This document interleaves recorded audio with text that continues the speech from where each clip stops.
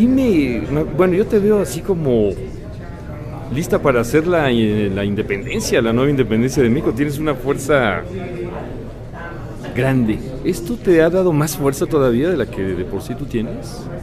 Pues mira, yo creo que yo soy una persona que trabajo con pasión.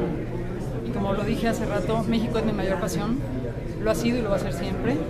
Entonces, tú imagínate lo que para mí, a partir de eso, significa haber hecho un proyecto como este. ¿Qué le diste tú al proyecto, Mafer? Absolutamente todo. Todo de mí. Me da mucho orgullo haber sido la directora del piloto y haber podido contribuir con el resultado de ese trabajo. Le di todo lo que podía darle, mi entrega, mi equipo. Cuando hay una producción tan grande como esta, con tantos recursos, con tantos actores de primer nivel, con tanta gente del staff que también sabe manejar las cosas muy bien, ¿cómo un director sigue siendo el director ante todo eso? ¿Cómo no te avasalla todo eso? ¿Qué hay que hacer? ¿Qué tiene que hacer un director? Dímelo. Es que no hay duda. Yo creo que no hay duda, pero yo creo que un director ante todo debe poner el ejemplo. ¿De? De todo. Del amor al trabajo, de la disciplina, de la entrega, del perfeccionismo.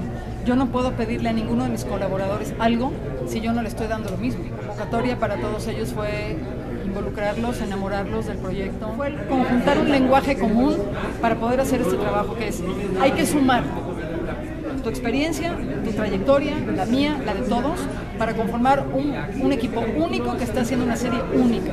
Entonces vamos a hacer esa magia y yo creo que el papel de quien dirige aquí es poder ser la inspiración, el vehículo, pero sobre todo el ejemplo de cómo trabajar, ¿no? Desde el corazón, con la convicción, con el respeto. Es la mejor profesión del mundo. Se contagia. Me embarga el orgullo de decir que hemos hecho un trabajo excepcional.